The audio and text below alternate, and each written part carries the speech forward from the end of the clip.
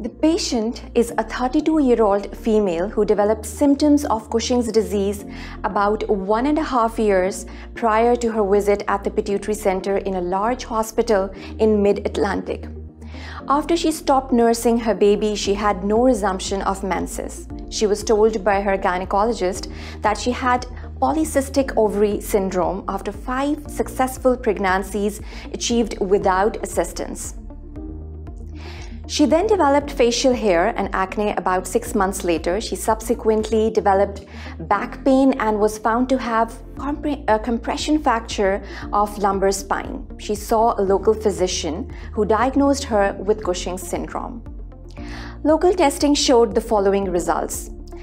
Laboratory tests showed urine-free cortisol values of 228, 235, 265, and 246. Inferior petrosal sinus sampling was performed, which showed that the pituitary was the source of her Cushing's.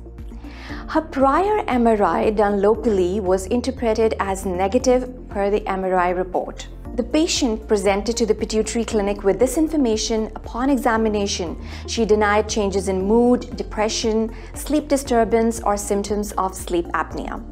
She had not gained weight, which is typical of Cushing's, but she did note redistribution of body fat.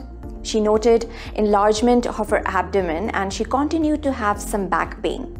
She had developed fairly profound muscle weakness and was unable to lift her 3-year-old child.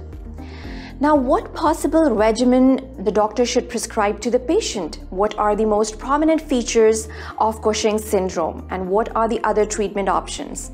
To know answers to these questions, let's study Cushing syndrome in detail on sqadia.com.